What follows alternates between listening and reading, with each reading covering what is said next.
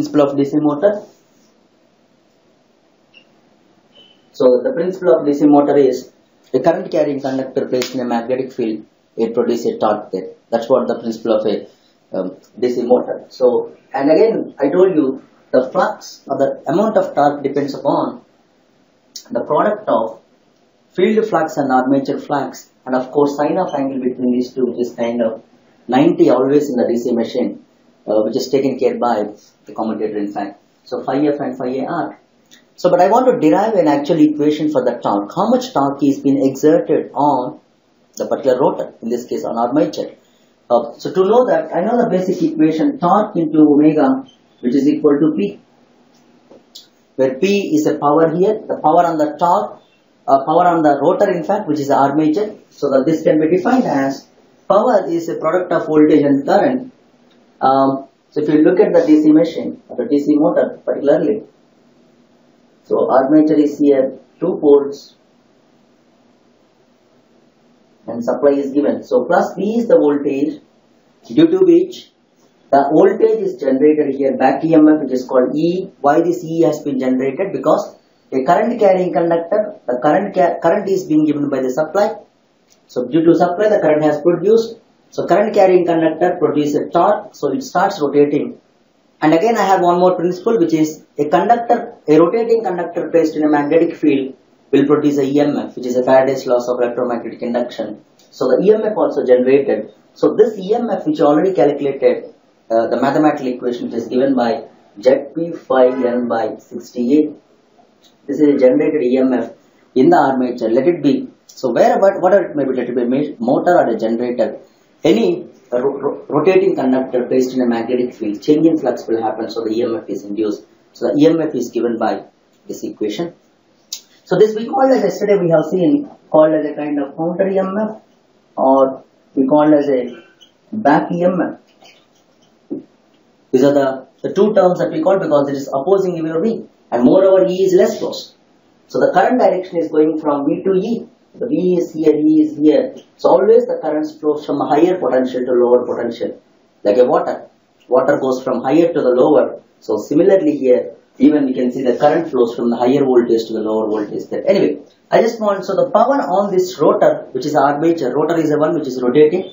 So which is a product of E into IA. So IA is the armature current which is going inside to the armature. So which is IA, it's a motor, we are giving a supply. So from here, this is electromagnetic torque produced. So from here you can have calculation omega 2 pi n by 60 I can make out. E is, you can make Zp phi n by 60A. A is number of parallel paths. Depends upon the winding, it will come up into IA. Yeah, from here you can calculate. So n get cancelled out, 60, 60. And what else?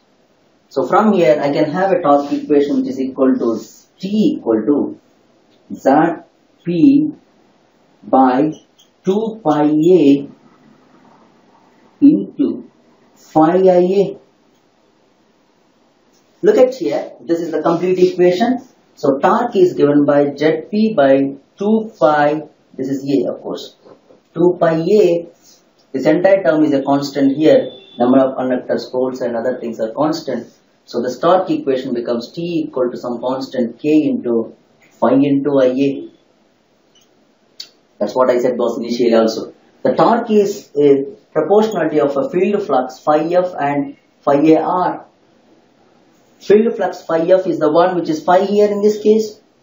Neglecting the armature reaction here. I'm just considering the field flux. Armature reaction is very negligible. If armature reaction is considered, the change in flux will be, or the resultant flux is different due to demagnetizing effect, the magnitude will come down. So IA is slightly proportional to phi AR, armature.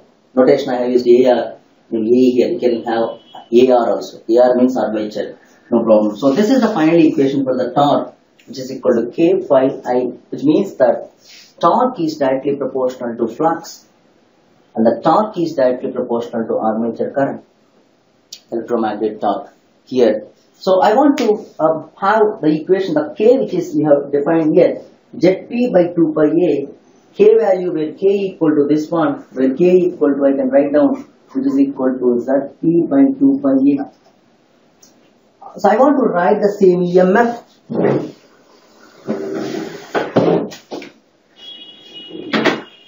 I want to write this EMF equation in terms of this K, so that it might be useful in problems. So I have another way of expressing this E. Can you please express this N in terms of omega? I want to express this N in terms of omega. So E equal to Zp 5 by 68. So can you please say the N? I know that omega, which is equal to 2 pi N by 60. So from here N becomes omega 60 upon 2 pi. So please substitute that. So N value is equal to omega 60 upon 2 pi. So 60 get cancels out here. You can see the equation. Zp omega 5 by 2 pi A. So E can be written as, now I am just writing on the top. So E equal to Zp by 2 pi A into 5 into omega. Look at this. Please compare this equation and the equation here now. So the constant K in both the places, K is constant here, which is same quantity, E equal to K into 5 omega. So these two equations are important as far as the problems are concerned. So 1 and 2, of course the K in both the equations are equal. Maybe you can calculate K from here and substitute here. We will try to get the value of torque. So it depends upon the problems. So we have the two equations here. This is how the torque and the EMF equations, back EMF in a DC motor in fact. We'll see some of the characteristics of the DC motors, like what we see in the generators. Even in the motor also we have different varieties of motors, like shunt motor, series motor, compound motor. The naming is same what we used in the DC generator. We'll see the characteristics of each and every motor here now. Yeah. So we'll see the first shunt motor. Basically, what are the characteristics I'm interested here? Basically, I have the three quantities which are important in case of motor are torque, flux. Maybe I can replace this with a kind of armature current rather saying a flux. So armature current and the speed. How the torque is going to change with respect to the current? Because current means here a load. Please understand, anywhere we talk about a current, which means it's a load current. In approximately load current and armature current both are same, provided field current is neglected. So with change in load, how the torque on the rotor is going to change, that we need to know. And of course, boss, when the change in load, which is corresponds to change in current, what about the speed of a rotor? Because it is rotating with some speed. How the speed is going to change with respect to load and armature current? Load means armature current. And how the torque is going to change with respect to speed? Or how the speed is going to change with respect to torque rather. So I can have three characteristics. One is three characteristics for each motor. One is torque versus armature current. Another one is speed versus armature current. And speed versus torque. These are the three characteristics we'll be kind of studying in here for all the motors. The first motor I'll be taking here is shunt motor. So I can draw a shunt motor like this. V and current is line current here, of course armature current IA or IAR, field current IF. The back EMF is generated inside the armature, which is E here now.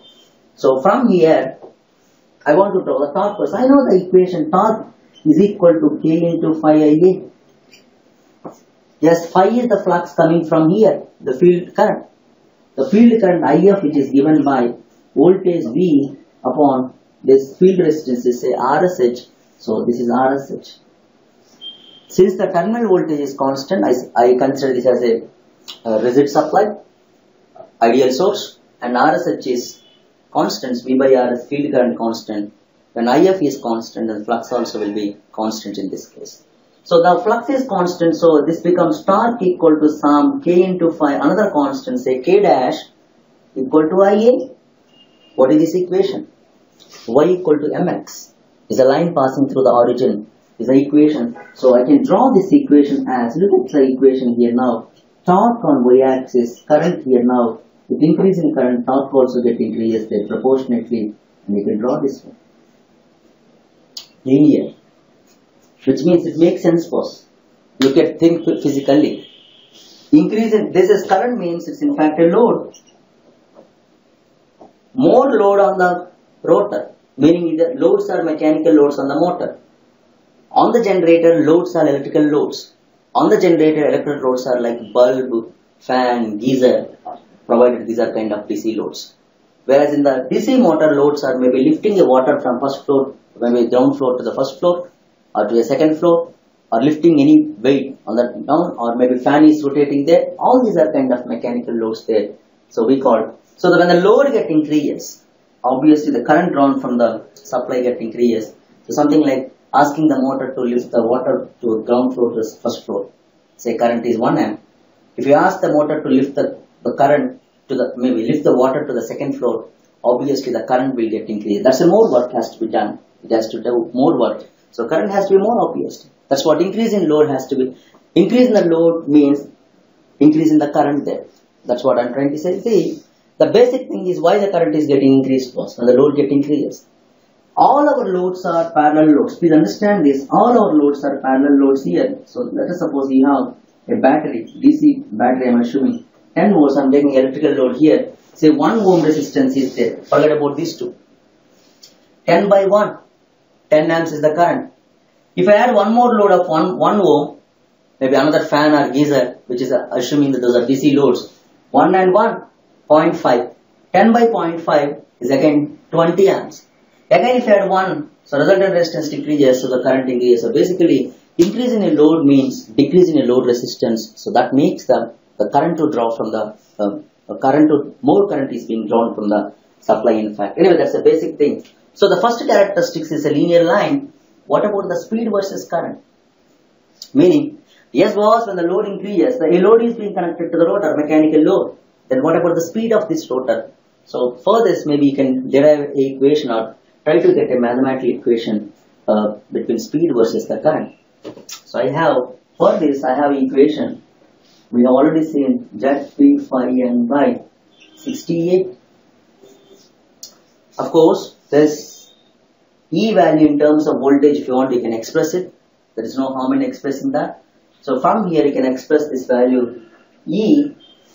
Look at here, this equation. For the motor, V equal to E plus IARA.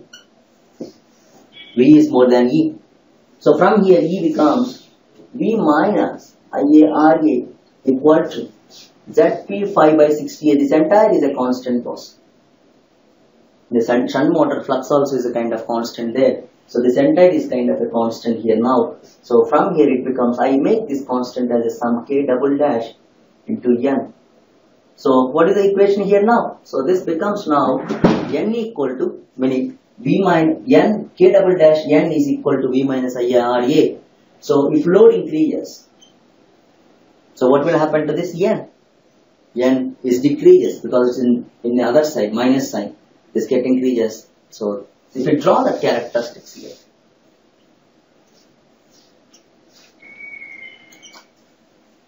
speed versus IA. IA is 0, the speed is maximum. You can see this. And so which means maximum, which is called as a base current. This is N base or the rated current we call, or no load speed.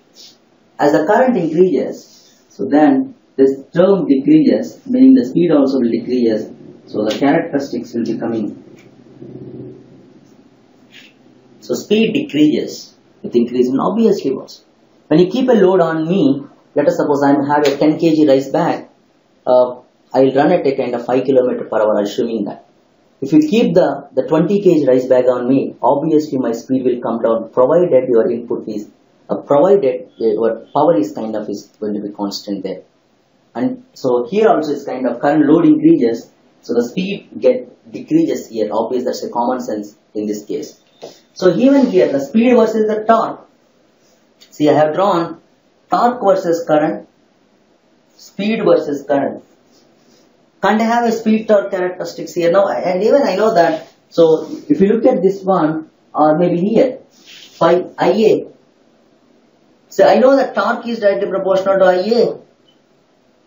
Phi is constant. So I can just replace this Ia by torque. So our characteristics will become now speed versus torque here, because torque and current are both are proportionate.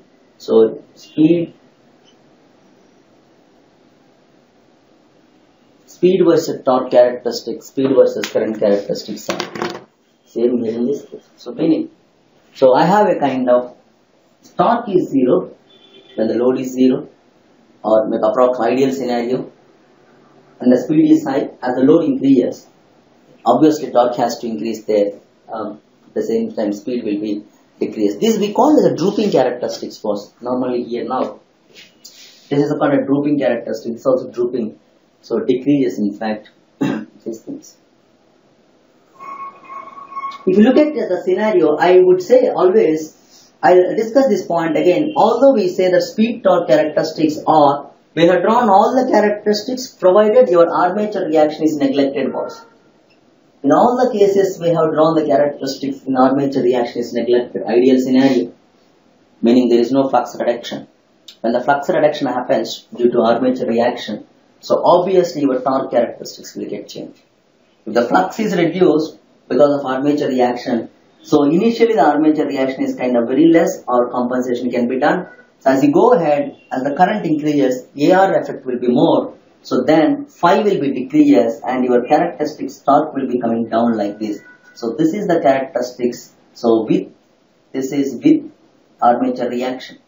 Little bit down here. So because this is more, because flux is more, with armature reaction flux is less, demagnetizing effect. So then armature, the torque will become down. Anyway, if you consider the armature reaction also here now, when the speed torque characteristics are drawn here now, from here the speed will be depending upon, I said the flux is constant, boss.